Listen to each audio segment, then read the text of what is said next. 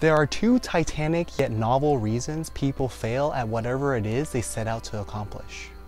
One is because of ignorance. Because we don't know what we don't know. Therefore, we lack the information to turn into knowledge. Hence why we're students learning how to fetch and discover information and turn it into our own wisdom, hopefully. The second reason we fail is, despite this scientific and humanistic advancement, we have ineptitude, meaning that the knowledge exists, but an individual has difficulty applying that knowledge correctly. What's really interesting to me about being a college student is I struggle to live beyond the survival mode I am in during a live academic term. But if I or we would like to self-actualize to give our greatest gifts to the world, we must fight our way out of survival mode and take a bird's eye view of what we're being asked to learn.